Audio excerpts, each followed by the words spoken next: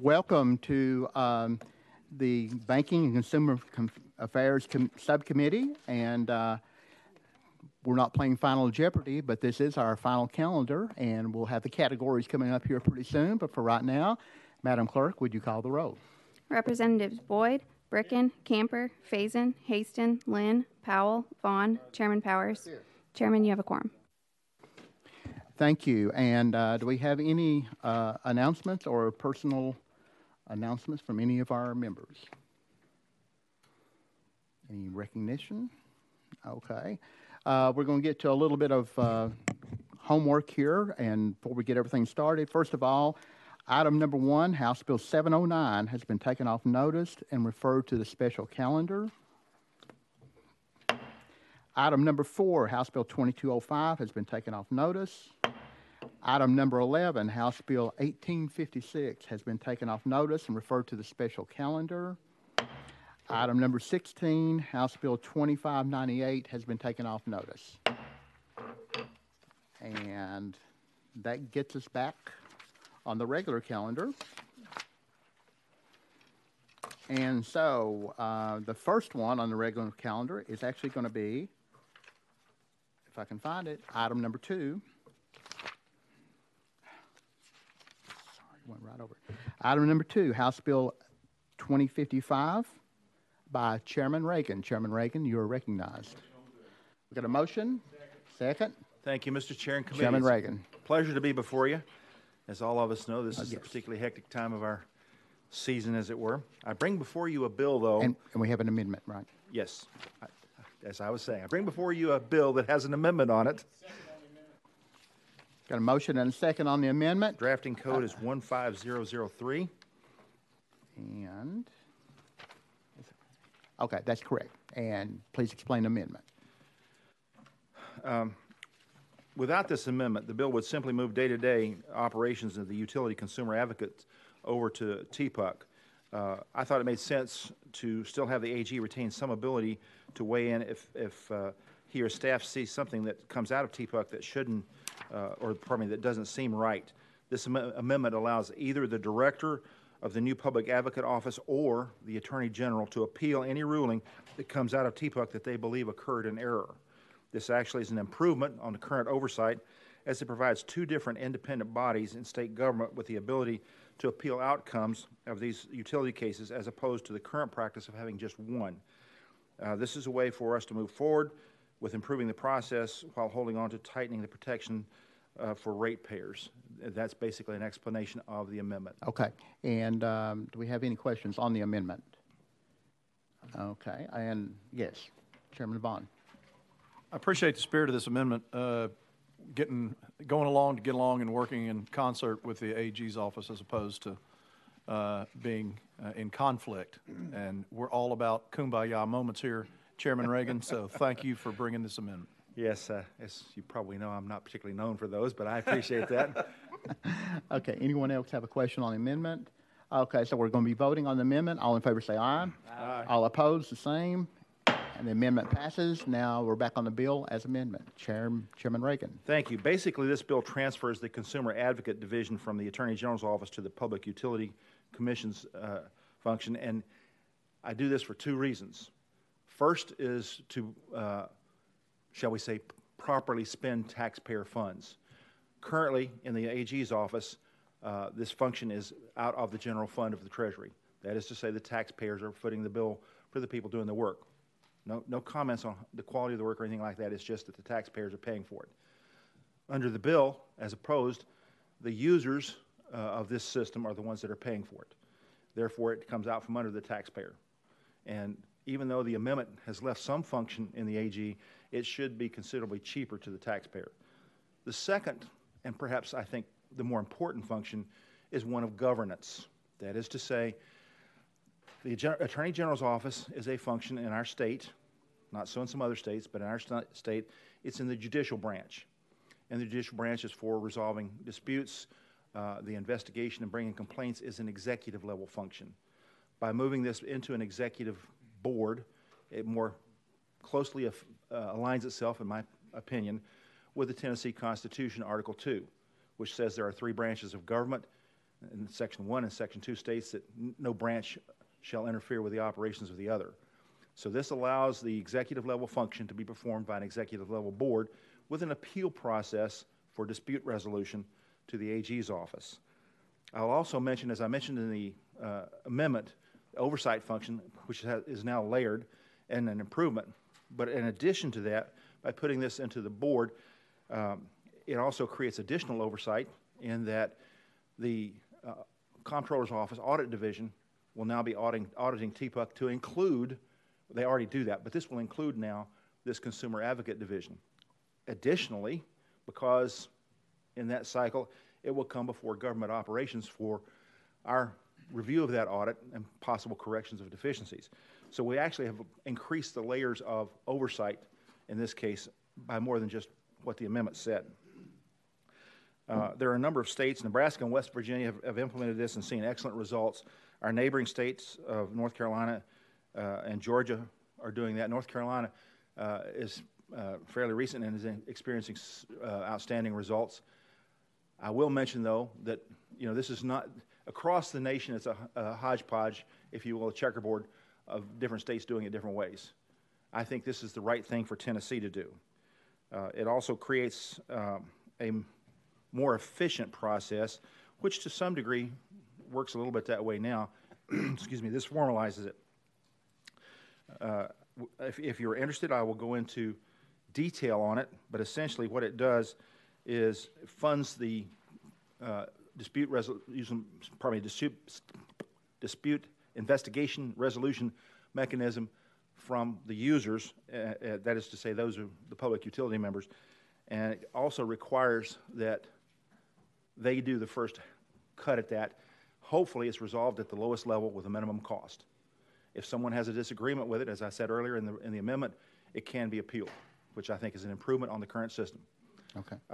And again, the bill has a lot more detail in it. If you're interested, I'm certainly glad to go into that. Well, this is our final calendar, and so we're going to wrap it up today. So if you don't care, I stand ready to answer questions. We appreciate the brevity. If you don't care, we're going to have you come back up in a few minutes, but right now we're going to go out of session just for a moment, and we have a couple of speakers that are going to be coming up, and then we'll come back to you, Chairman Reagan. Okay. And at this time, we're going to go out of session. We have Attorney General Herbert Slattery and J.P. Urban, and if you all would come forward and state your name and who you're with. If you don't care, yeah, either place you want to go. We've got 3 minutes each, and then we'll have a Q&A after that, if you don't care. Up to 3 minutes each. I'm sorry, you can take less if you want. Thank you, Chairman. We appreciate the opportunity to speak to you this morning. Herbert Slattery, Attorney General. I have J.P. Urban with me, who's the deputy of our financial division and oversees the Consumer Advocate Division. So thank you for letting us speak to you this morning on this bill. At the outset, I would like to thank Chairman Reagan. We have had, I know I've had one significant discussion with him, and we have had other discussions. We appreciate being able to engage on the bill. And frankly, we think the bill has some really good aspects to it, particularly the funding piece. I think his idea on funding is really real work. We have actually, it will work in our office because we have a number of positions that are funded by interdepartmental revenues from other departments or other offices, across state government. So that it would fit within that structure, but that is a really good change. We, however, think that the independence of the Consumer Advocate Division in our office is really significant. So this move is very significant from a consumer standpoint. We represent the consumer. We are an advocate function. An advocate function is a judicial function, and we are part of the judiciary. For instance, when we defend your legislation, we're an advocate for you. We are an advocate for the consumer, so it fits that way. It's been that way since 1995, and we think it's worked very well. The companies that are regulated by TPUC are there are two aspects I really want to emphasize to you. Number one, they are very large companies. For instance, Duke Energy is the parent of Piedmont Gas. Their market cap as of December, and these are all December numbers, $77 billion. Southern Company is the parent of Chattanooga Gas Company, $68.4 billion. AEP has Kingsport Power, they're $41.46 billion. American Water Works, that has Tennessee American Water Company, is $32 billion. So these are very sizable companies. The second factor I would like for you to consider is that they are monopolies. They have no competition. So there are not market forces that hold them accountable. The accountability comes through your regulatory structure. And that's why it's important to have an independent advocate on behalf of the consumer. And we can give you all sorts of statistics about, we think we've saved the consumers a lot of money. But this is a real change because you're going to put, the bill proposes putting the advocate division within TPUC, which is the Judicial Determination Division. So it's like putting a lawyer in an office of suites that includes the judge's chambers. So they're really close together. So when people look, they're going to see an apparent conflict because you've got the advocate and you've got the decision maker. A more important conflict in our minds is if there is an appeal. And under the bill, the director of the Public Advocate Division determines whether to appeal or not. And so they're going to have to turn around to the commission under whose budget they are and say the commission is wrong and we're going to appeal it. That's difficult. That's a difficult decision. Whereas the way it works now is we decide whether it's an independent determination by our office whether to appeal, and it goes to the Court of Appeals.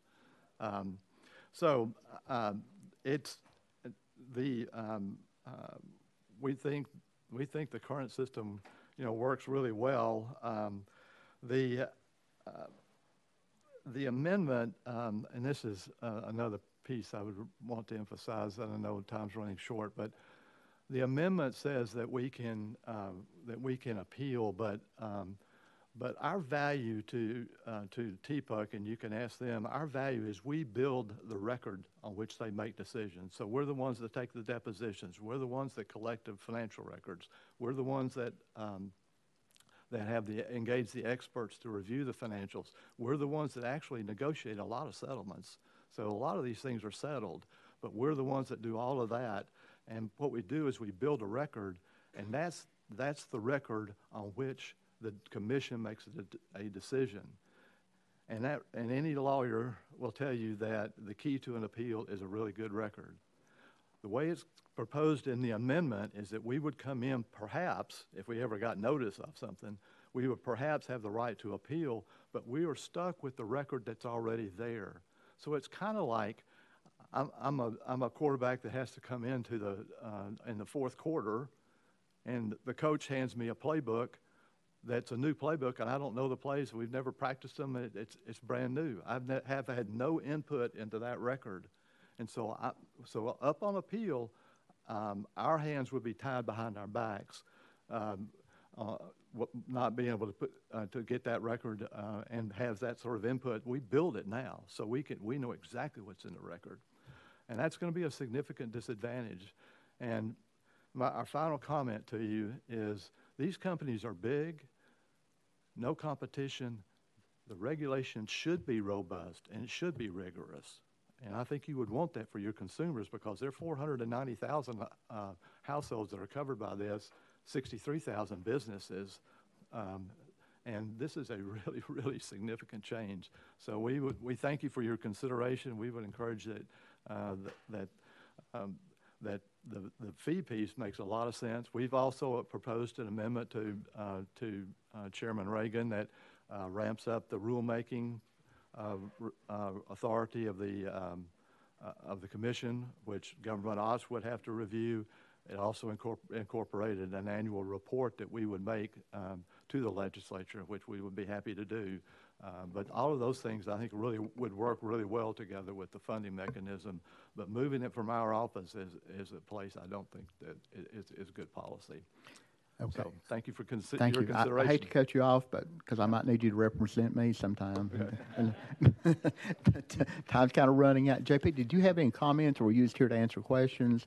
If you have a...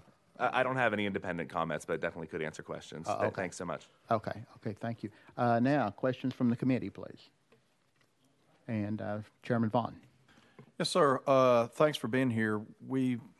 Some of us spent some time earlier this session learning about the forms of all the monopolies that we see in the state and who regulates them and who doesn't. And when we heard a presentation from TPUC, they talked about the various rate-making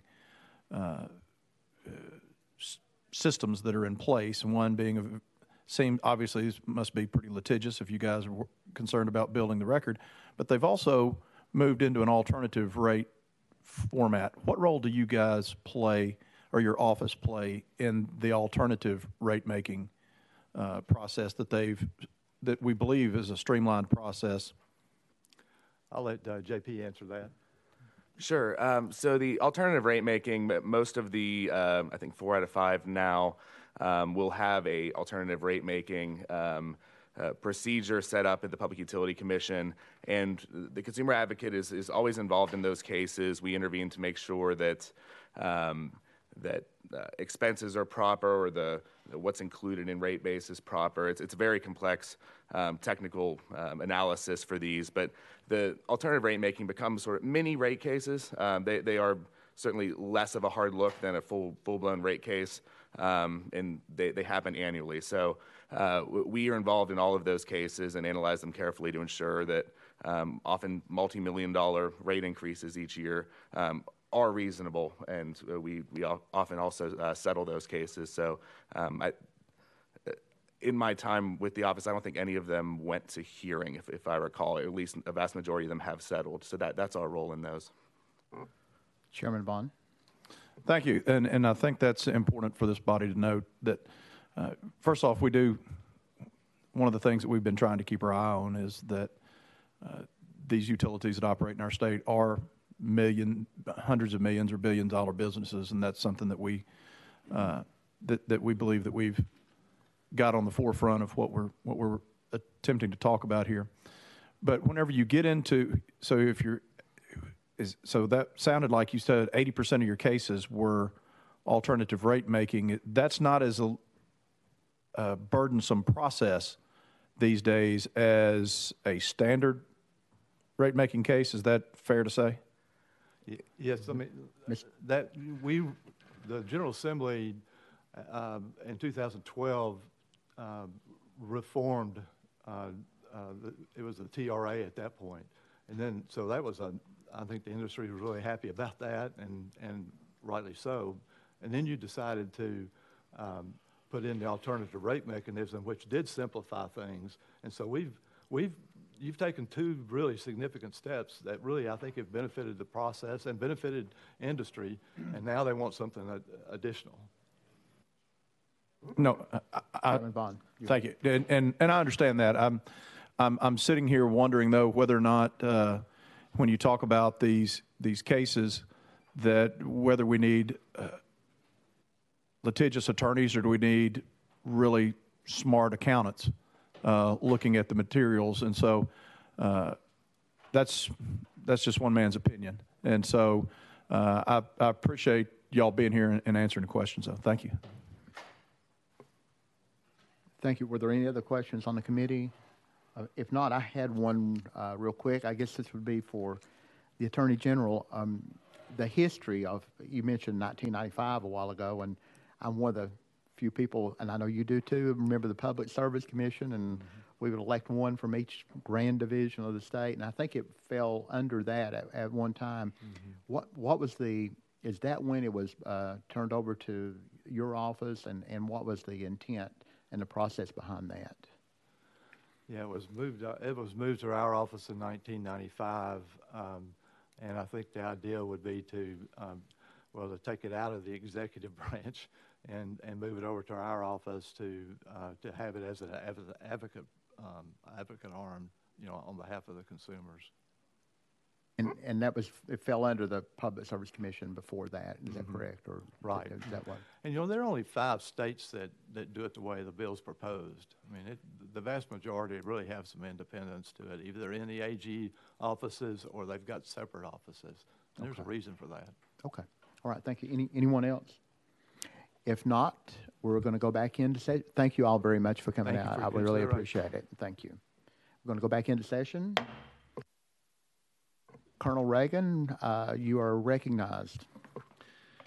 Thank you, Mr. Chair. And by way of explanation, the bill does separate into a different function the dispute resolution mechanism we're talking about. Now, they're still attached in that, but that function is intended to be separate. The director is appointed, but the director then is confirmed by this body, and that director has hiring and firing authority for all those that work in that division. So it is quasi-independent in that respect. By way of parallel, the 243 boards and agencies that come before government operations that I see on a routine basis have similar setups in many of the situations. So this is not plowing new ground. This is just taking advantage of that which we've seen work in other places. And I do, while I'm here, let me compliment the Attorney General. I think they've done a good job. It's just that I feel that it's more efficient as well as being better for the taxpayer for this bill to be implemented. I stand ready to answer questions. Chairman Boyd. Thank you, Mr. Chairman. And Chairman Reagan, when I first saw this, I thought this is a good idea. And at the time we were in full commerce, we were having hearings from TPUC and the Comptroller's Office and learning about utilities and how we got to where we are. And I like some components of your bill. I like the cost savings to the taxpayers, this new way of funding it. And I think at first glance, it does make sense to streamline it and move it over there.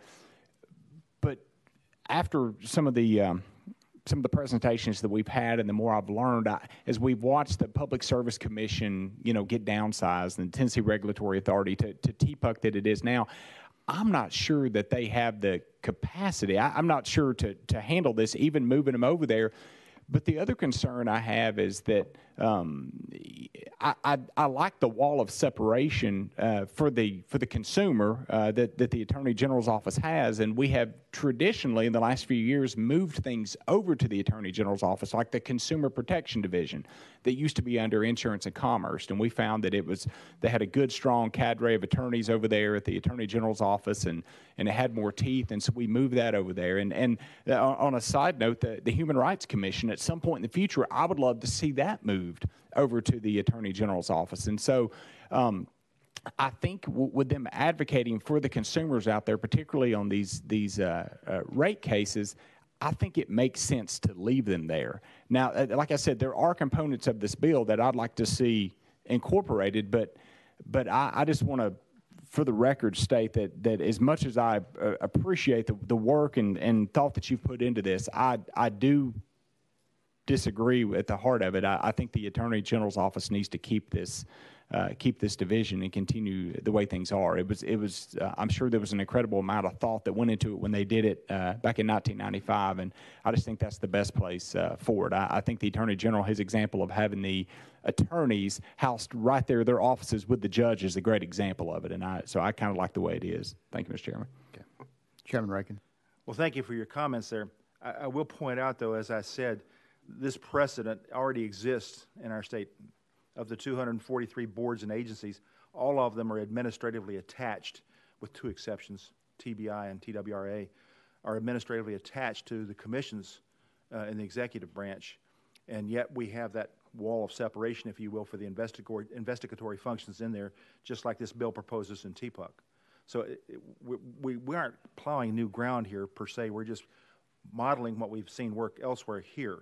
And again, not at the expense of disputing with someone who may be representing me in the future, I want to say that the Attorney General's office is spring-loaded by virtue of their background, their training, and their positions towards the litigation-type approach and driving towards a settlement, whereas the initial approach, and by the way, that's still on the table.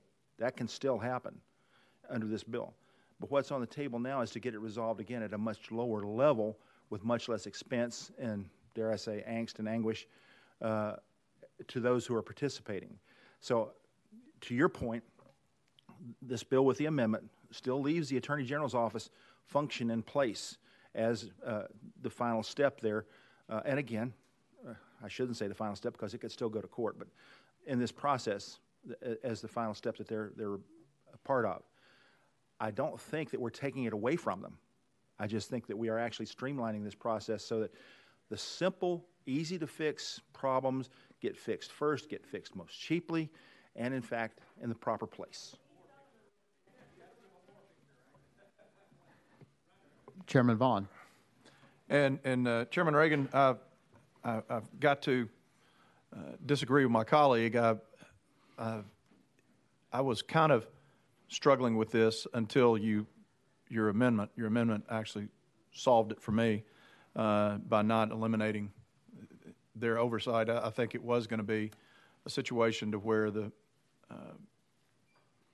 there was a little bit too much potential for too much independence. I won't say that because I think the people all that participate in this process, whether it's be through the Attorney General's office or through TPUC, are professionals that want to do the best job for the consumers that they can. So I tend to fall with you. Your amendment scratched whatever itch I had with regards to the process. So thank you for bringing it. Thank you. Any other questions for the sponsor?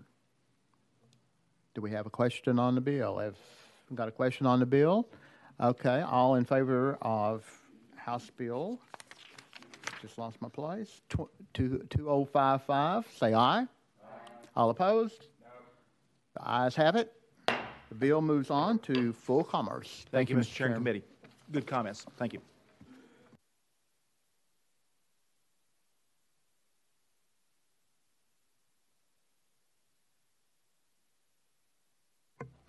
Okay, item number 3 is rolled to the hill, so we're going to go to item number 4. Let's forget that. Item number 4, House Bill 2114 by Chairman Eldridge. Huh? I'm sorry. I've skipped over here. Item number 4 is off. Item number 5 is House Bill 2155. 2115. We got a motion and a second. And Chairman Eldridge, you're recognized. Thank you, Chairman. There is an amendment going with this bill. It's number 14630. Is that correct? I do not have an amendment. Hold on just a moment. Okay. Let me check. Okay. Maybe this. Okay. Maybe I'm sorry. Maybe I'm looking at it wrong, but we do not have one, I believe. Okay. All right. Okay. We'll go with what we got there. Sure. All right. What this bill is asking to do is add to the list of unfair and deceptive practices under Tennessee Code 47-18-104B, the advertising of a home warranty to consumers in this state, or issuing and delivering a home warranty to the consumers in this state without explicitly stating in writing and written detail what the items are covered and fully paid for by the home warranty. And that is the bill.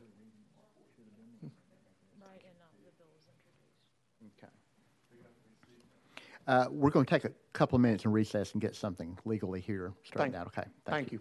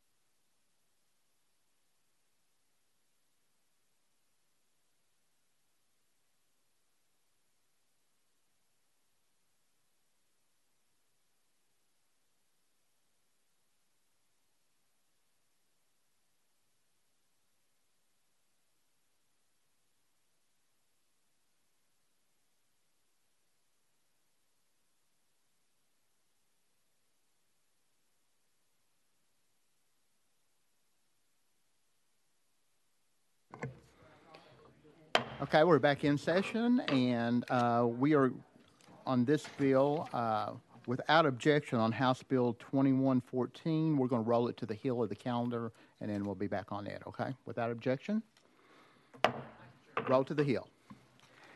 And the next bill, House Bill 2470 by Chairman Bond. Chairman Bond, you are recognized. Thank you, Chairman Powers. I believe there's an amendment. Yes, there is. And what number do you have? 14130. Okay. Got a motion and a second on the bill first. And now we need a motion and a second on the amendment. Okay. Okay. Motion and second. You're on the amendment. If you explain the amendment, please. Okay. Tennessee has a good conservative budget. We save. We put money into our rainy day fund.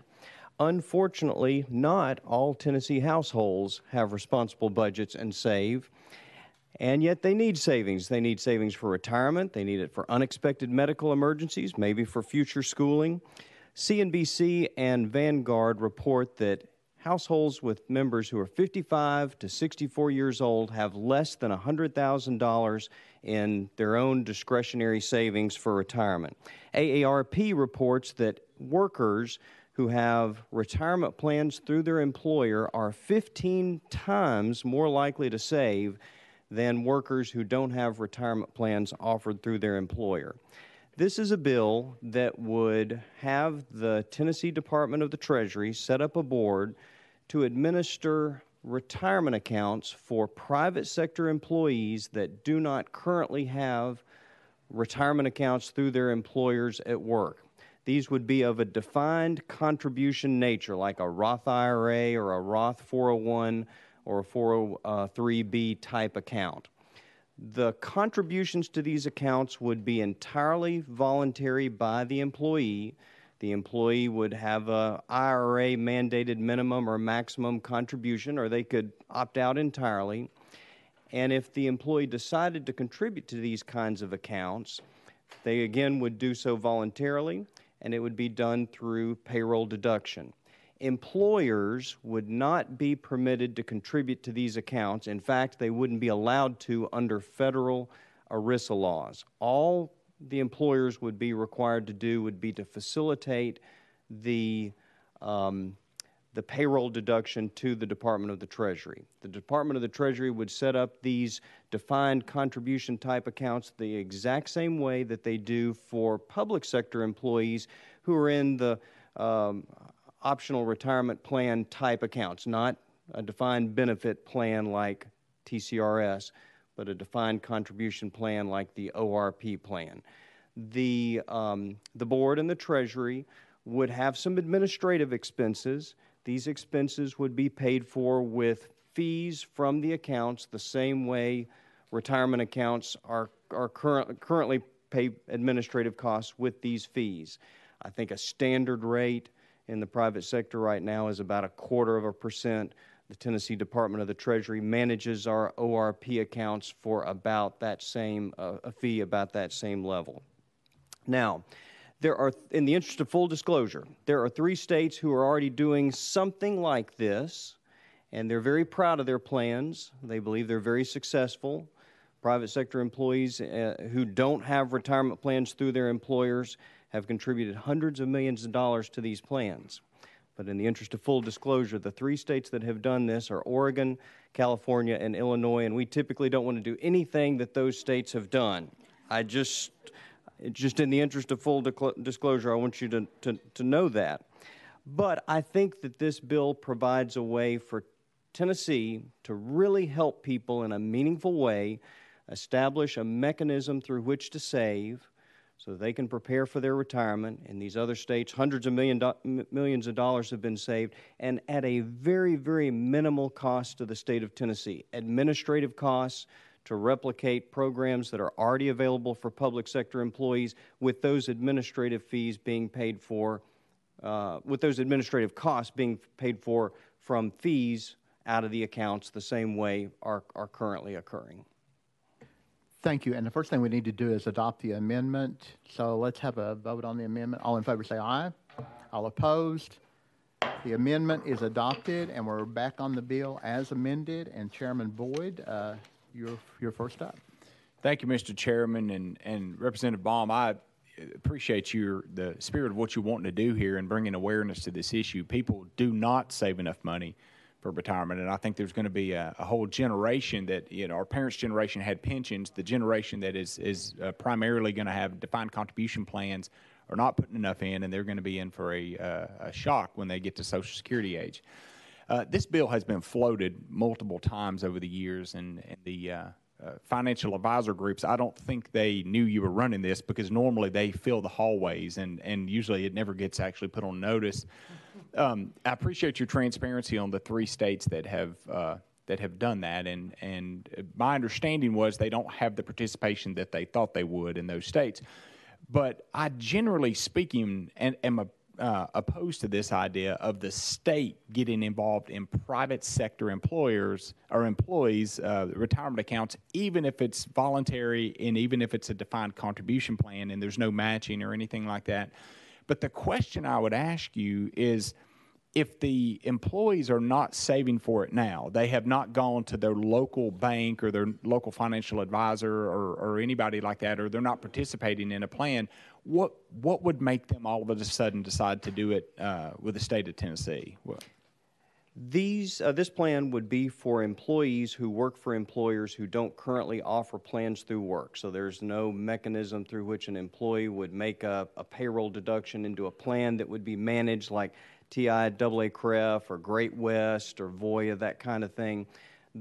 If an employer offers that kind of a plan, then this bill would not apply to those employees or those employers, because the employer already has a plan.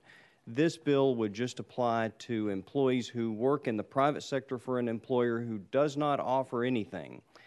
This would provide a way for employees to make those contributions with a payroll deduction into a plan that's managed with certain accounts that are earmarked for growth or international investing or value investing in a way that employees currently don't have available.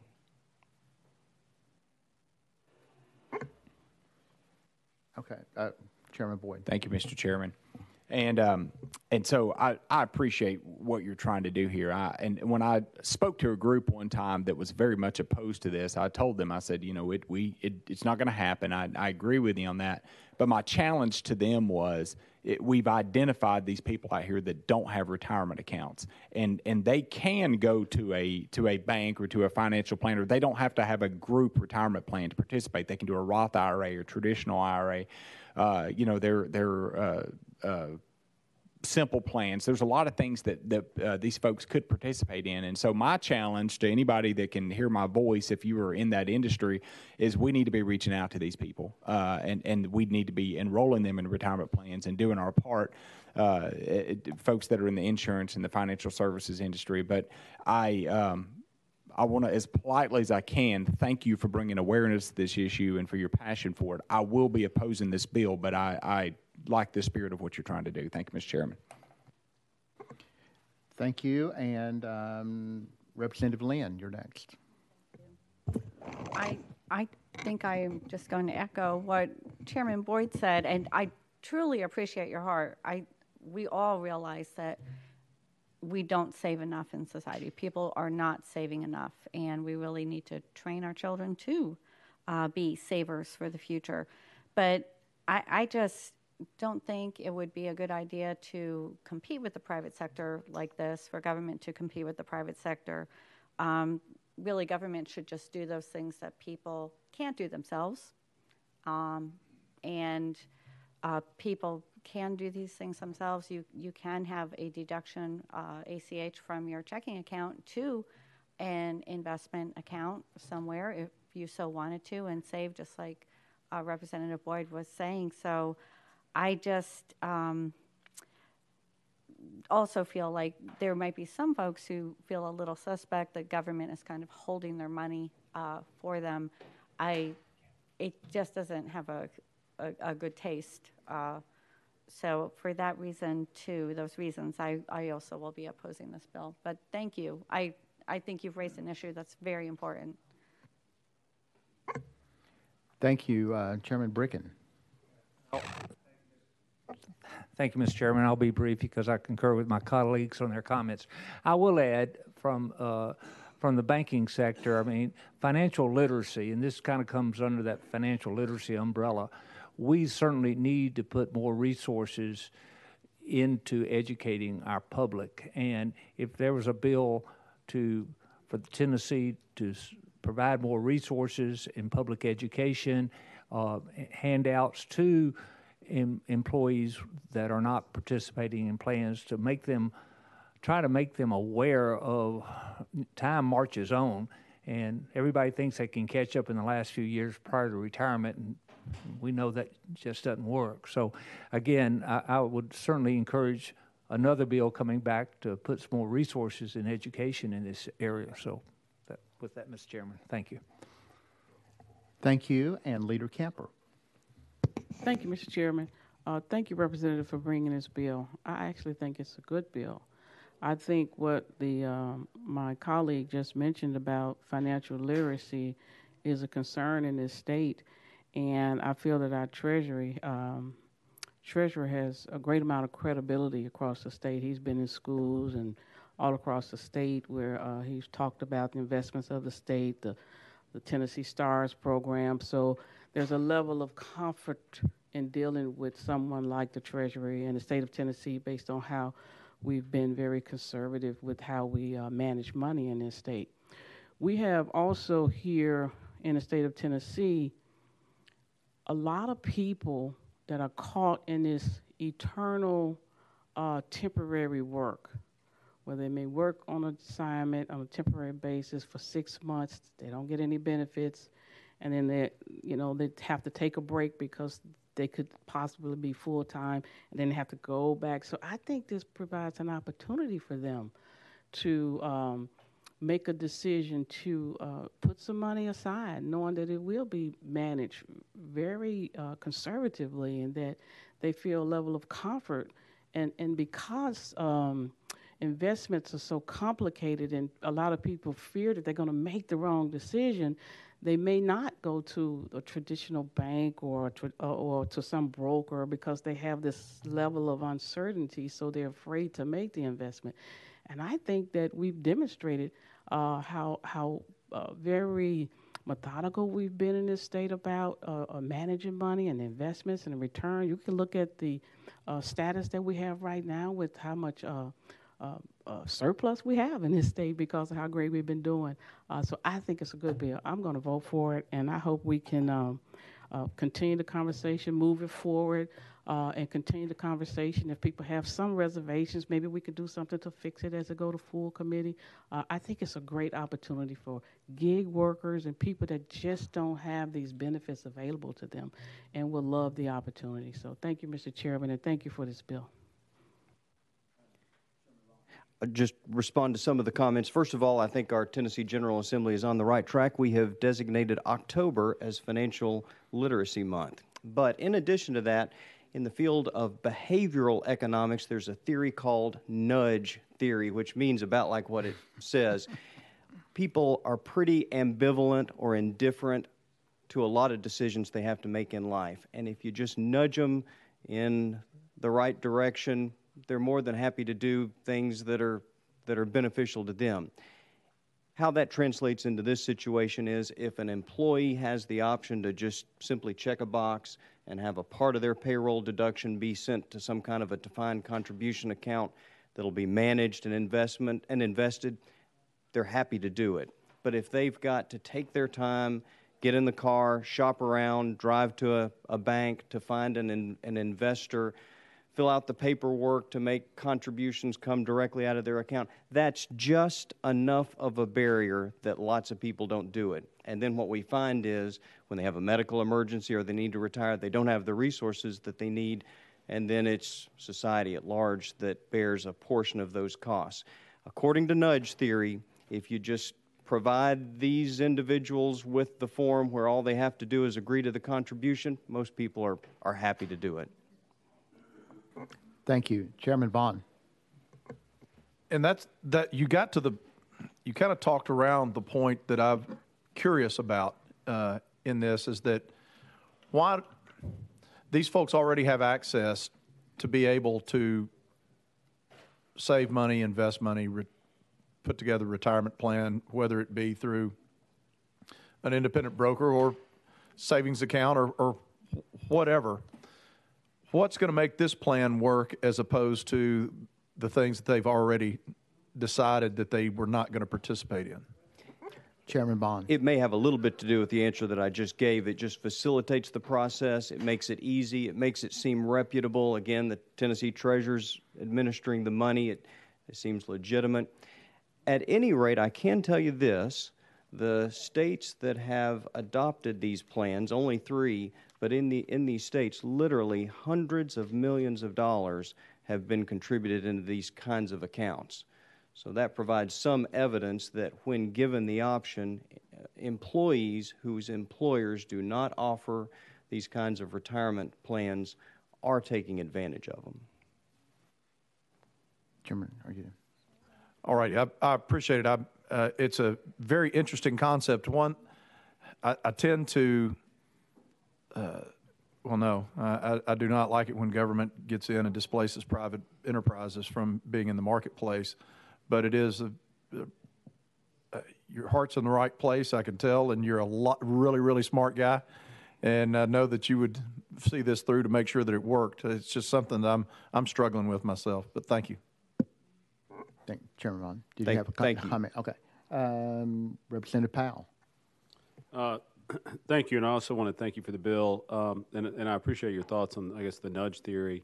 It seems to me like if we got more people that got in the habit of saving, it would actually benefit private sector because they might, look and understand that the benefits from having these managed accounts and might look for other opportunities as well.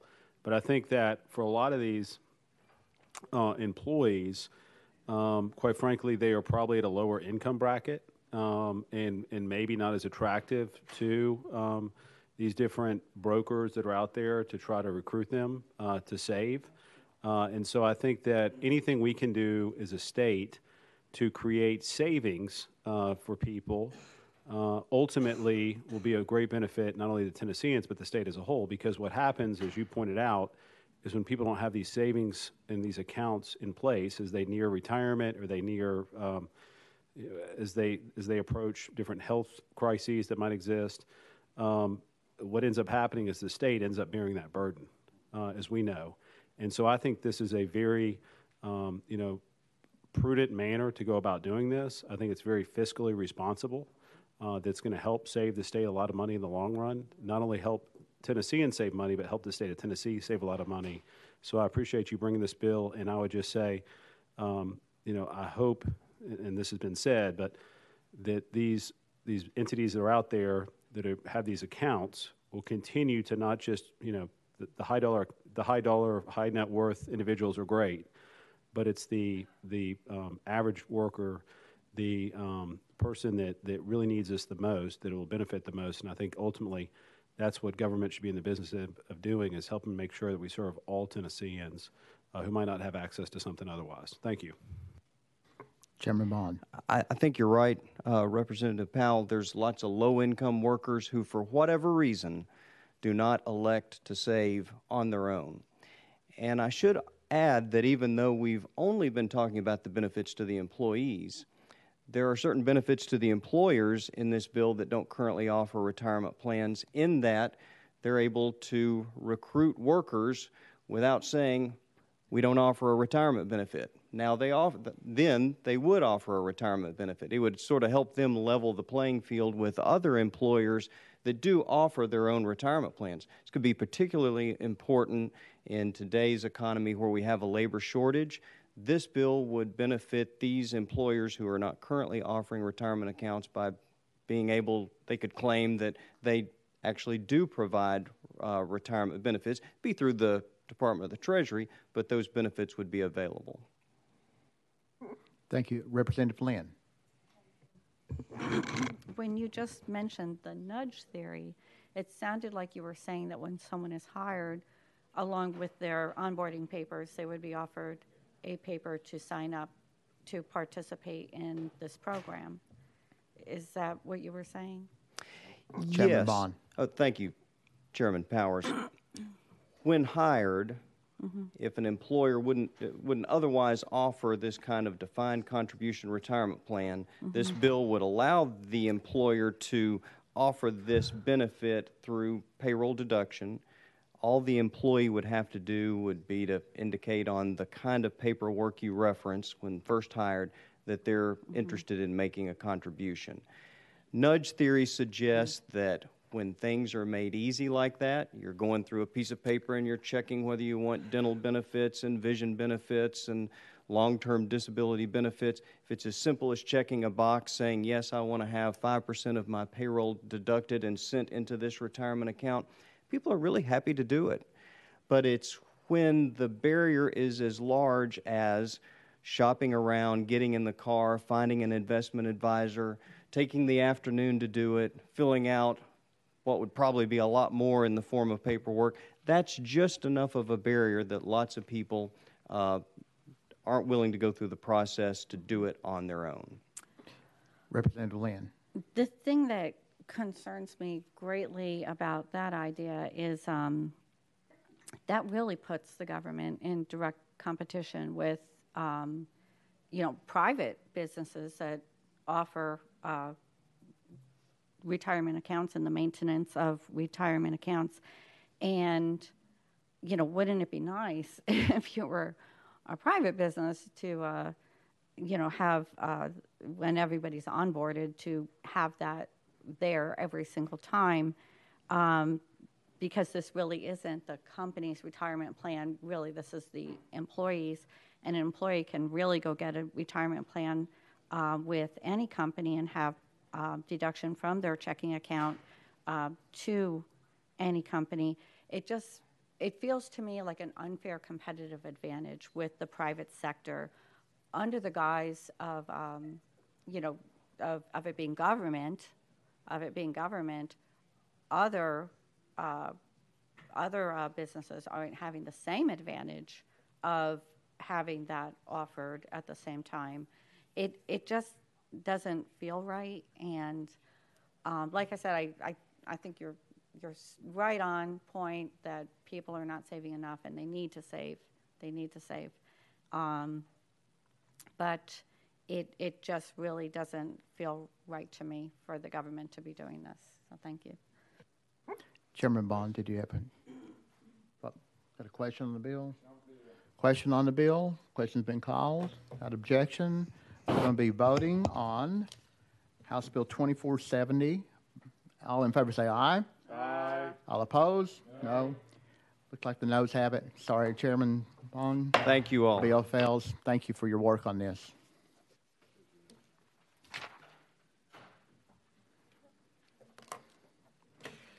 House Bill 2733 by Chairman Wendell. Chairman Wendell, you're almost late, but you're here. Glad to have you. And I think you have did you have an amendment on the bill too? Sure. Got a motion and a second on the amendment, and we're then we're on the amendment right now. The amendment was offered by Governor Lee's office. I accepted the amendment. This amends the bill that allows veterans the possibility of a day off on Veterans Day. If they request the day off, at the discretion of the employer, they'll get Veterans Day off, and I'd appreciate your consideration. What's your drafting code on that, please? Drafting code on that is it 014653? That's what we have. Okay, thank you. So we're going to be voting on the amendment right now to put it on the bill. All in favor say aye. All opposed? The amendment goes on the bill. And did you have any other comments on the bill? Thank you very much for your consideration. I appreciate it. This is in support of our veterans, and I appreciate your help. And Representative Lynn, we have a question. I didn't really understand your explanation of the bill. Couldn't any employee right now request the day off from their employer for Veterans Day and get the day off, if they have PTO or whatever? Chairman Wendell. And the bill as originally drafted would have given no discretion to the employer, but I accepted Governor Lee's amendment. I'm not totally pleased with it, but it dilutes the bill and makes it permissive. And my preference would be that a veteran should be allowed to have Veterans Day off at their own discretion, not the discretion of the employer. But this bill, you correctly point out, is at the discretion of the employer. So it certainly dilutes the bill and makes it permissive. Representative Flynn. So basically, as amended, the bill is basically codifying something that already is a situation that already exists. Any veteran can go to their Certainly. employer and say, I would like Veterans Day off, and, use their PTO or whatever. And I think that's a fair assessment. Chairman Wendell. That was not my regional bill. The governor's office did not wish for veterans to have the option to have the day off. So I accepted the amendment at the request of the governor's office. But you are right. This amendment certainly weakens the rights of veterans for the day off. It does. You're correct. Representative Flynn. It almost reminds me of the opposition in opposition by our forefathers to the amendments to the Constitution. They feared, they felt that our Constitution gave the citizens all rights. It gave the citizens the right to bear arms, the freedom of speech, the freedom of religion. There was no reason to restate it in the amendments, and what they feared is that people would assume that those rights are coming to them from government, and that those were the only rights that they had. And it kind of reminds me of that. It's kind of feeling like that.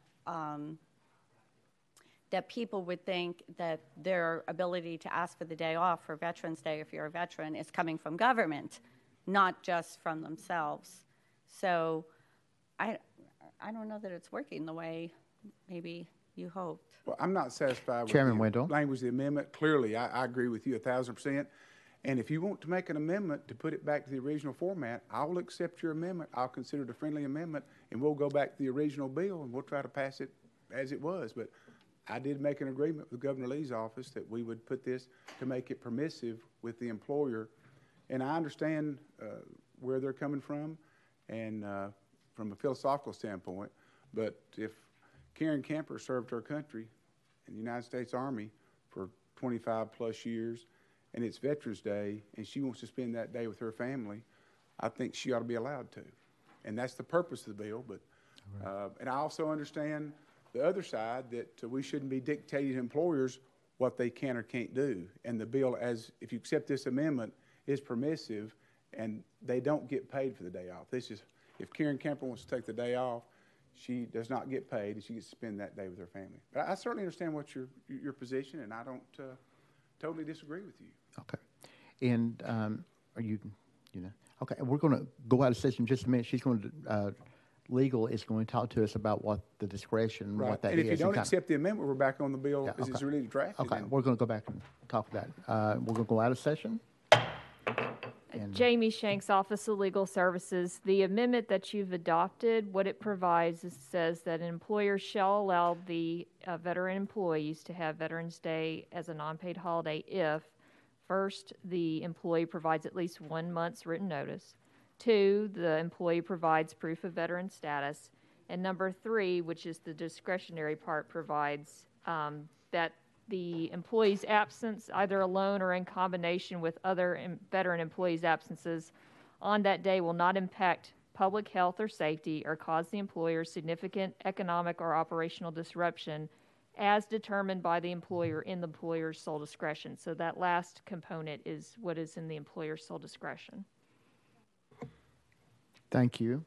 Going back into session, and do we have any other questions? Oh, I'm sorry. Then we're going to go back out of session. And we got a question for legal. So I'm a little unclear. So the employer, as long as the employee is a veteran, provides proof of veteran status, the employer shall give the person the day off. As long as there's the 1 month's notice, proof of veteran status, and that the absence, either alone or with other veterans, would not cause the significant economic or safety or health problems. And that determination would be within the employer's sole discretion. Right.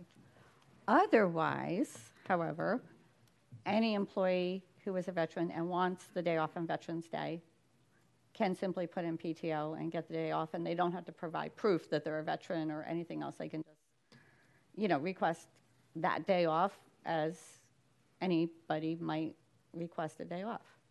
You're asking if an employee outside of this just asks Right. the employer, may I have the day off? And then the employer at their Right. own discretion would give them the day off. I believe this doesn't interfere with that. And this bill, as amended, also says that this doesn't prohibit an employer from allowing the employees to have the day as a paid holiday either. So. Well, what I'm really saying is this the one and only day where an employee is actually going to have to provide proof of their reason for wanting a day off? I think that's what I'm saying.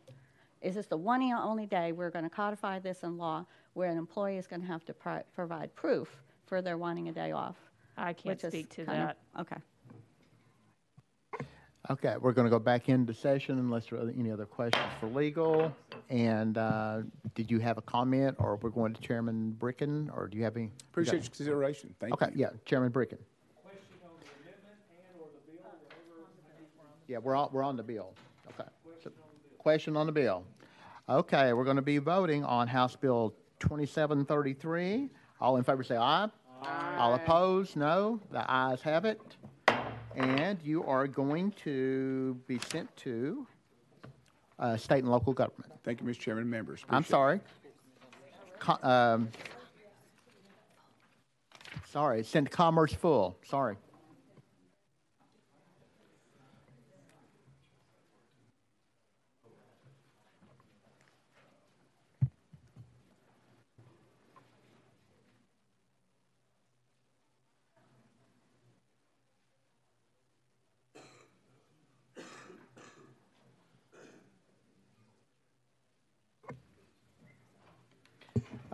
Chairman Faison, you are recognized. Thank you, Mr. Chairman. Committee, with your indulgence, I'd like to take a personal privilege. My daughter, Becca, is in here. She looks just like me. Y'all make her feel welcome.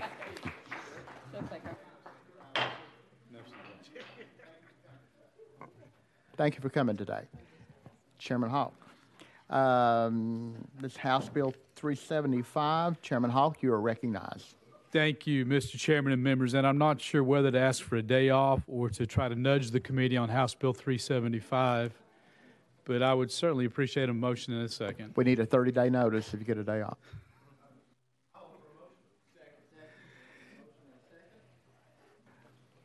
Got a motion and a second. Do we have an amendment? Yes, we do have an amendment. And that number? Thank you. We do have amendments, code 014943. It is essentially making this an effective date for this calendar year. And we need a motion and a second on that. And a second. I got a motion and a second. So all in favor of the House amendment, vote aye. All opposed? The ayes have it. We're back on the bill as amended. Chairman Hall. Thank you, Mr. Chairman, members. I'd like each of you to go back in time to when you first decided to run for office and what was on your mind at the time. And on my mind at the time, 22 years ago, was the frustration I was feeling with some governmental entities. I was in the retail business, and we, as retailers and other businesses across the state of Tennessee, we are the point of tax collection on sales taxes.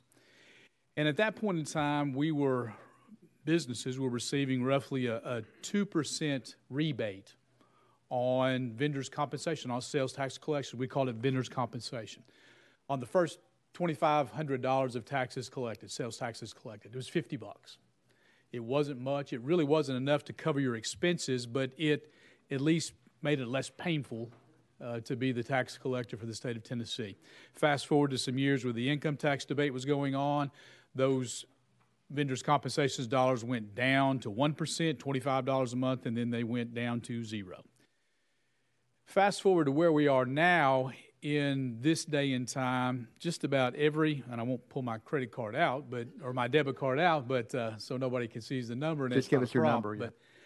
But now business largely is done with a swipe of a debit card or a credit card. 7 million Tennesseans, roughly 5.5 million Tennesseans, either through themselves or through their family, they have some type of credit or debit card, and they'll use it at least once a day. The majority of these transactions that we have that are collecting sales taxes are utilized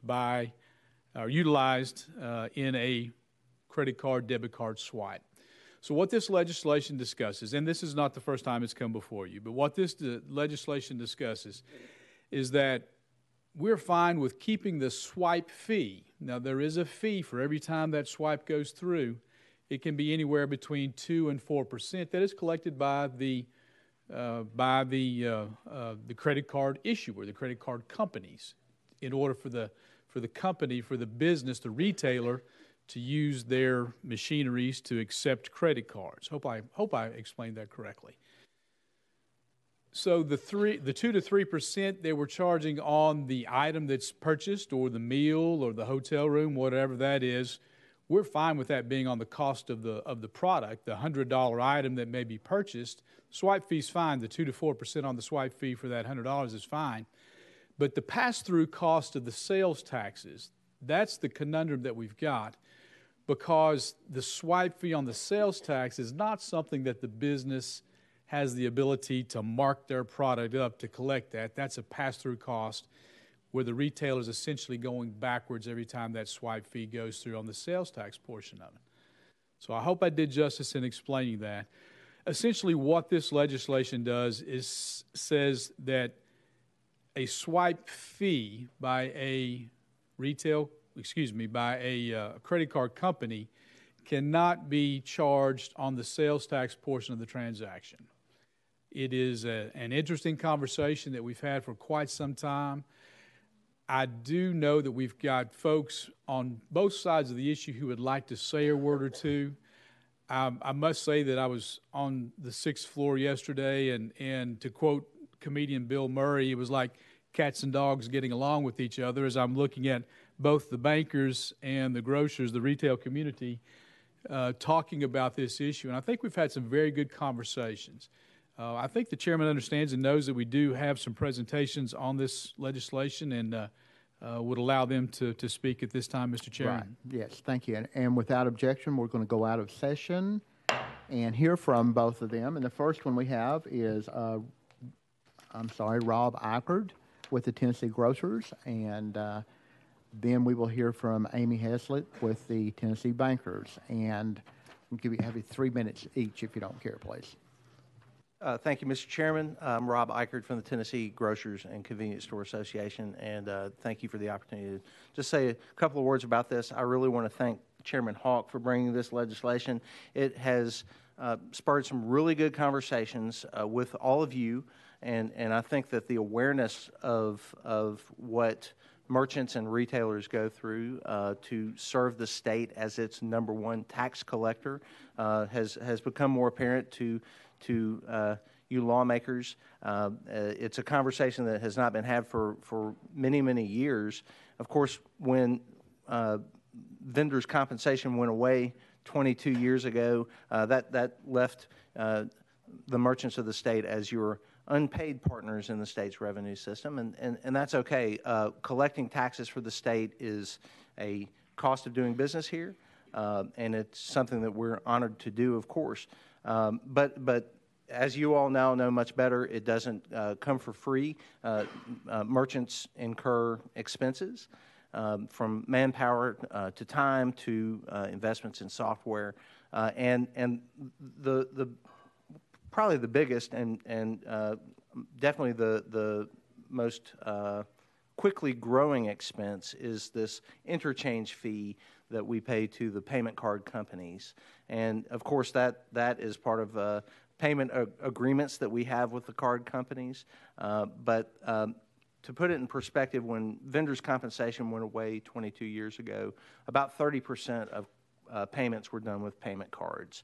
And today it's about 75%. So the cost, the interchange fee cost of collecting taxes for the state has just continued to grow and grow. And it grows also because the card companies alter their rates, and they've consistently gone up, and they're going to go up again in the near future. So just thank you for hearing us on this, and we look forward to the conversation going forward. Thank you, and we'll have some follow-up questions when you both, after you both present. And would you state your name and who you're with, please?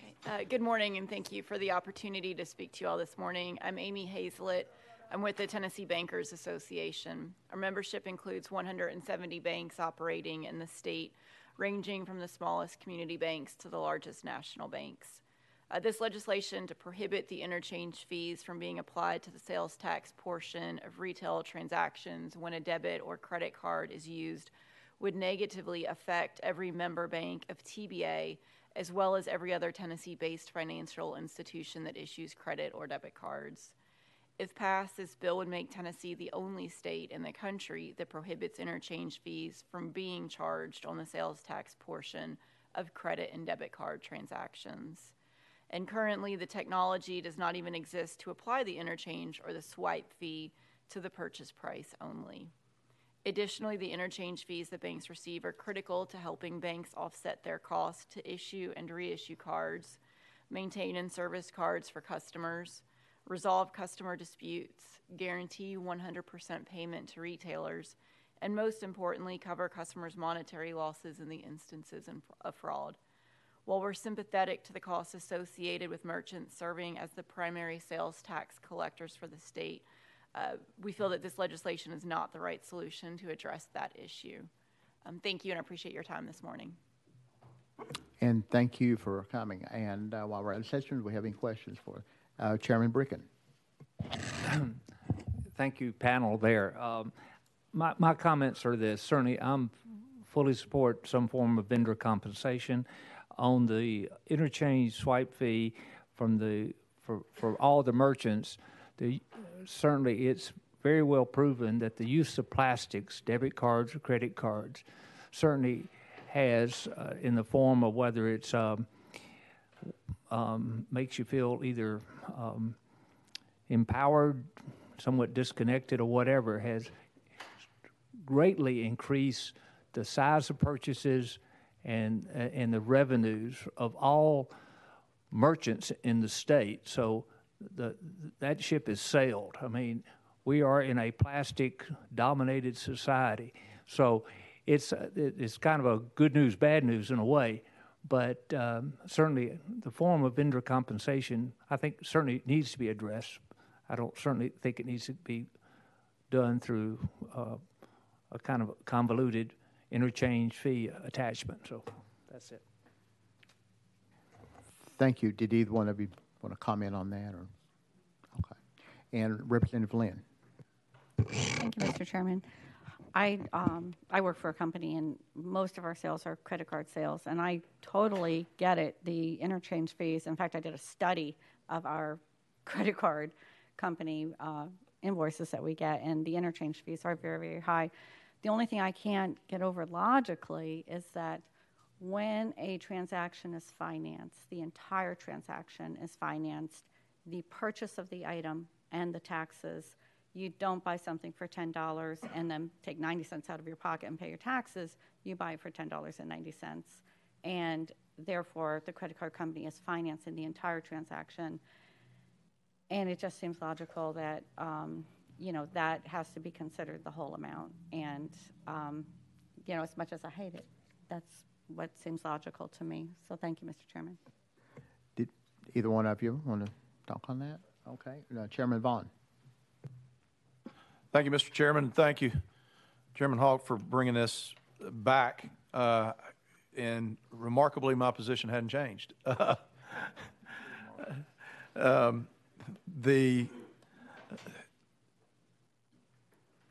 Our retailers being collection agents for the state they need to receive compensation for that. I struggle all the time with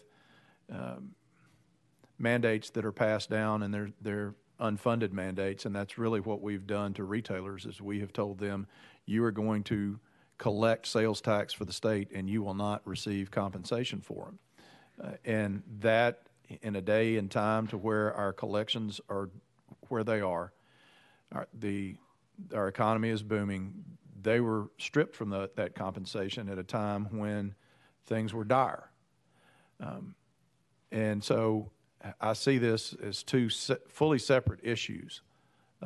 Whether or not we take from one and give to the other, I think the bankers have made a valid case for the math of the guarantees and charges that they have. But it still doesn't make it right what's happening to the retailers. And I would be happy to co-sign with anybody that wants to sponsor a bill, either it's getting late in this season, but particularly next year, for vendor compensation to be brought back and recognize the job that they do supporting the state of Tennessee. And so that I can't vote for this, but I could sure vote for something else if I had the opportunity. Thank you. And I concur with the chairman too. I think that we really, and I appreciate, first of all, Chairman Hawk and both of you all for coming in. And I know we've been working on this for a long time, for many years, and I think that may be the only solution that we can finally get to, and it's a great compromise, and I hope we can work that out, if not this year, next year, and I would certainly be for that too. Do we have any other questions for our guest? Okay, if not, we're going to go back into session.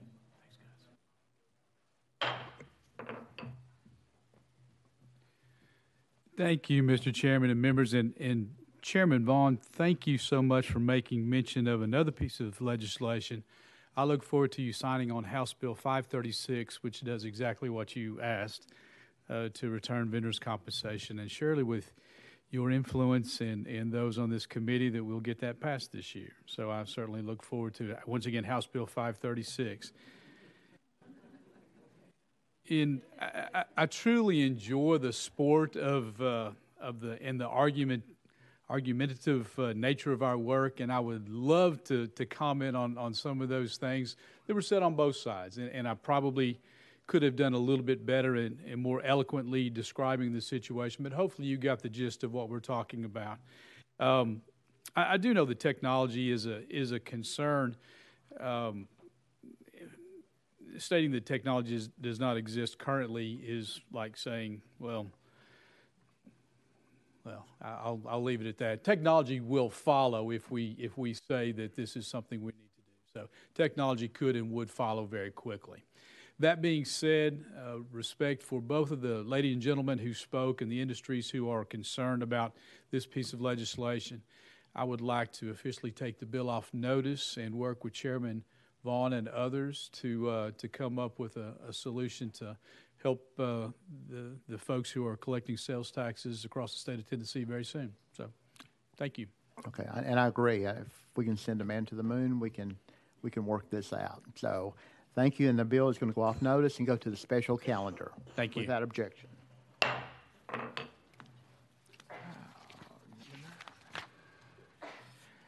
Okay, and that brings us up to number 9, House Bill 2546 by Representative Alexander. Do we have a motion? And second? And it looks like we have an amendment too. Thank you, Chairman, and thank you, committee. Amendment draft code is 014402. And we have a motion on the amendment and a second. Okay, all in favor of the amendment say aye. All opposed? The amendment is on the bill. Would you describe the amendment for us, please? As most of you know, in your areas where you live, you have the same problem I have. We have companies that have a job opening. People come and apply. They check their box that they've applied. And then when they call them for an interview, 2 out of 40 will show up. The reason we opened this originally caption bill was to try to figure out how to solve this issue. I know that there is already a system in place where companies can go back to the employment office and say, hey, this person showed up, check the box, but then wouldn't show up for an interview. But that system is not working. And so we need to relook at this and we need to rework this. I have spoken with Tia and I've spoken with Chairman Vaughn on many occasions on this over the past few weeks. And we have decided that we would like to take this bill off notice, work on how can we solve this issue with our people not coming back for an interview when they've been called to do so. We have got to get our people back to work. And so I'd like to take this bill off a notice, work with the department, and with the chairman and make it a good bill. Okay, and thank you very much. And I know the problem, and I've seen it firsthand, and seen people get their card signed just to have it signed, but never really want the job or never show back up for the Absolutely. interview. And we've had a lot of that happen in my area and all across the state. And we appreciate you bringing this done. Well, unemployment, I was just say one other thing. Unemployment was designed to take someone from one job to the next. Right. It was not designed to be someone's income. That's right. And thank you. And so without objection, we're going to take House Bill 2546 off notice. Thank you. Thank you. Thank you, committee. House Bill 2069 by Halsey. Do we have a motion and a second? We have both. We also have an amendment. Chairman Halsey, would you? Actually, there's two of them. Oh, yes, there's Mr. two of Chairman, them. Yeah, thank you. okay. Yes, sir. There's an amendment that makes the bill, and then there's a conditional amendment after that. Okay. And what numbers do you have on those? All right. The conditional amendment is 015079. Don't we need to put this in first? That's right. And the other one? The amendment that makes the bill is 014721. Yeah, and that's the one we need to put on first. And do we have a motion and a second on it? Okay. And all in favor of that amendment, say aye. All opposed? No, the amendment is adopted. Now we need to do the second one, please. Okay. That's 15079? Yes. You want me to That's explain that? Yes. I'm Tasser did a we need study. a motion and a second first. Yeah, Okay. I'm sorry. Second? Yes. Yeah, if you want to explain the amendment. Okay, thank you. Tasser did a study this past summer on the gold depository, and they made the point that as long as the state of Tennessee has income tax, or not income tax, but sales tax on gold bullion, rare coins, and paper money, there's no sense in having a depository. And so I have a bill that's behind the budget that will do away with sales tax on gold bullion and rare coins and paper money. So this condition on that amendment says that this gold depository bill, if passed, would go into effect 30 days after we get rid of taxes on gold bullion, if that comes out of the Finance Committee. So. Okay, let's vote on the amendment then. All in favor say aye. All opposed? The amendment goes on the bill. So we have the bill as amended now. And do you want to talk about the bill as a whole? Thank you very, very much. And I cannot tell you how exciting it is to be in front of this committee with this bill. Of course, I don't think you've had one come out of this committee yet, but I think you've got a winner this year. Yes, for 7 years, I have been working on this. 7 years ago, this assembly voted 100% on a joint resolution to establish a gold depository. It has been 7 years to get it to this place. So I want to explain a little bit about it. Gold has a 5,000-year history as money par excellence. Gold is the world's only long-term surviving form of money. And it represents the only financial asset that is not somebody else's liability to repay you. And it's the only metal not consumed. Hence, its use as a reserve asset, even among central banks, is a pretty big deal. Gold is treated as a Tier 1 asset under Basel III regulations, which I had no idea what all that meant, but you banking folks would know. Those are international banking regulations, and under a Tier 1 asset, it means that there is zero risk. It's a zero-risk asset. And, of course, that's why most people believe that if you're going to hold gold, you should do it outside the banking system. Monetary and physical risk in this country, I don't think has been any more pronounced than it is now. We have a federal government that is $30 trillion in debt. It's hard to even get a head wrapped around that. That's a million. That's $1 trillion. And it's an absolutely incredible. And it seems like the next phase that the deep state folks are pushing for is, and I've talked about it before, is the rollout of a central bank digital currency, and to do away with currency as we know it, followed by universal basic income. Those things scare me.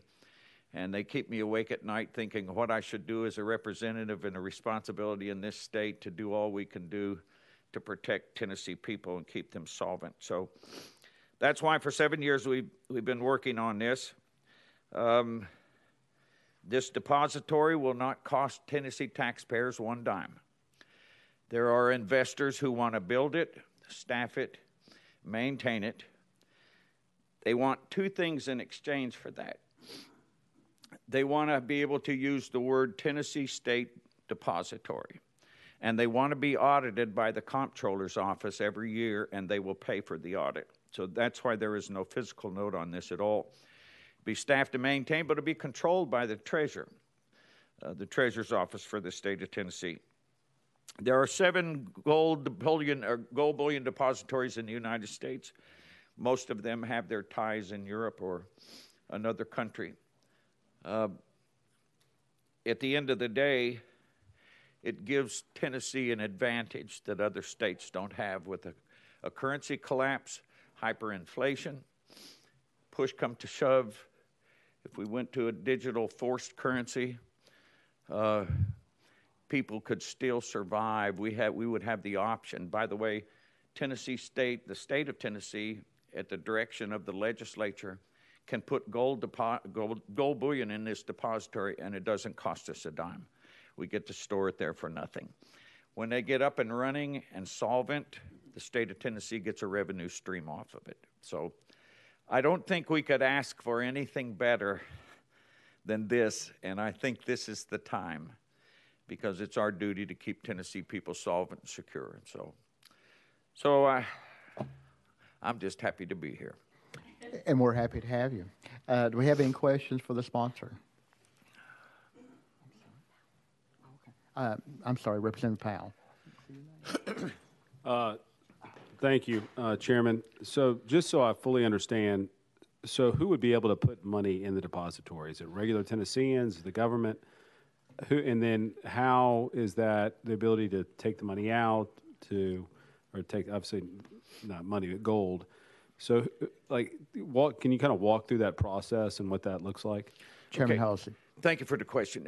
Yes, anybody in the public can put gold in this depository. As a matter of fact, I have had people in Tennessee who own gold bullion, but they have it stored in other depositories or offshore, and they are excited about this because they want to transfer it here in state where they live. So, yes, anybody in the public can put it in there. The state of Tennessee can also store it in there at no cost, but yes, that's the whole purpose of it. Representative Powell. So, say obviously I'm Tennessean, want to put gold in the depository. There's no fee for me to do that. How does that work? Chairman Halsey. No, I'm sorry. As a private depositor, yes, there is a fee. That's how these investors are going to make their money back. Yes, there is a fee. For the state of Tennessee, as a legislature, if the treasurer puts gold bullion in there, there is no charge. Yeah, thank you for that. So, if I'm out of state, or if I'm not a Tennessean, let's say I'm in New York, can you still put money in this depository? Chairman Halsey. You certainly can. It's open to the public anywhere. I'm sure that it's open to anybody in the world who wants to store it here. Okay. Representative Powell. And my final question, I guess, and I'm leaning towards actually supporting this, so you might have finally struck gold with me, the first bill I voted for in this committee. But anyways, can you tell me if, okay, so if I'm in state, I can make it. If I'm out of state, I can make it. How many other states are doing something similar to this, and are we competing with other states? Is this something that other states have and we just don't? Thank you for the question. Yes, there are 7 gold depositories in the United States. Actually, Texas built their first one in 2018, and they're building a second one now.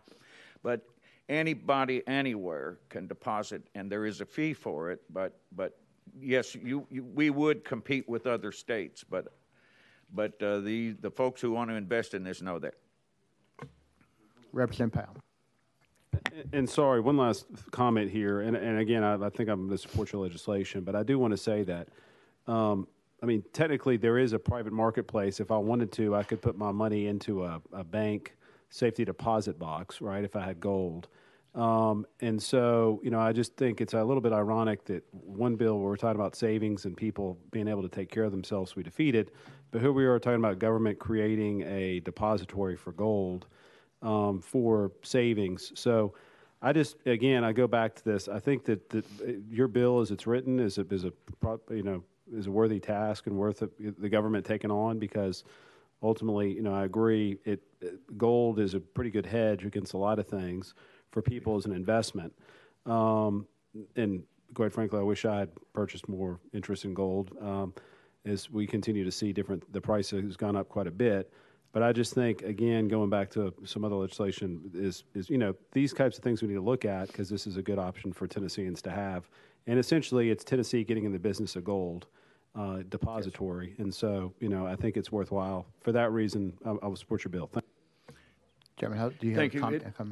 And that's the reason why we have to get rid of the tax on gold bullion. We're losing tens of millions of dollars going out of Tennessee to purchase gold, and we're only one of 7 states left that still tax it with an income tax. But I wish you could get us back, Chairman Halsey, on the gold standard. If you could do that with the U.S. and that'd be wonderful. Yeah, that would be golden. Chairman Bricken. Thank you, Mr. Chairman. And for fellow members, if you would go to the Texas Depository website, it's a fascinating website, and obviously you can go around Tennessee and look at all the daggum storage buildings we have in Tennessee. This country is a storage people, I guess. I'm not sure how to say it. We store every damn thing. Hoarders probably. But, you know, of course, the comment right here, Tennessee citizens do have a way of storing their gold and silver and all in banks and safety deposit boxes. But the sizes of bank safety deposit boxes probably aren't intended for the size of these gold depositories. I have no trouble if a private sector company thinks they can lay out a business plan to make it profitable in Tennessee to create a storage facility for us.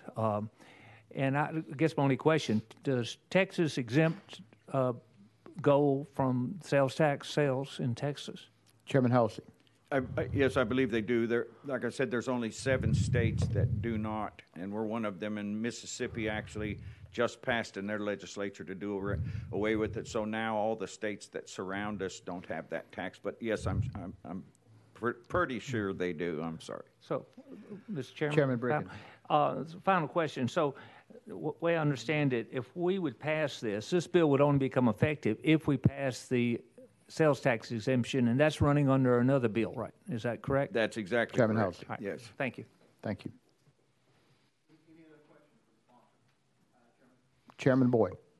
Thank you, Mr. Chairman. Representative, just a quick question. I want to make sure I got this right. It sounds like that your bill allows for private investors to use private capital to build this, and that they will charge citizens a fee to do it. And the only thing public I've really heard so far is that the state can store gold there for free, and the comptroller audits it. It sounds like this is a private venture. I'm just wondering why we're even running legislation to do this. Why don't your private investors just go start one? Chairman Halsey. Thank you for the question. It is, except it's overseen in the bill. It is overseen completely by the treasurer, the Tennessee treasurer, and they are using the word Tennessee State Gold Bullion Deposit or Gold Depository. Those two things make it a joint venture with the state of Tennessee and the depository. But the treasurer has, like I say, in the bill, the words are: the Tennessee Bullion Depository is established as an agency of this state in the office of the state of treasurer. And under B, at all times, the assets held by the depository are under the custody and control of the state treasurer. by the way, the comptroller's lawyers is who wrote the bill. Been working on this a long time. And if this proceeds, then my next task is to convince the legislature that we have to purchase gold bullion for the state to store in here. So that will be the next program. That one may not go as well as this one. Any other questions for the sponsor? Do we have a question on the bill? And I've got a question. All in favor of House Bill, just lost it, 2069, going on to full commerce, say aye. Aye. All opposed? I cannot tell you how thankful I am. Thank you so much. Okay. Yeah, and without objection, we're going to roll the two amendments into one when it goes. Okay. Okay, we're running up on the clock. I'm sorry. We're been told that we're going to have to leave here in a minute because we got another committee coming in. So without objection, we're going to adjourn, and all the remaining bills that are on here will be heard next week.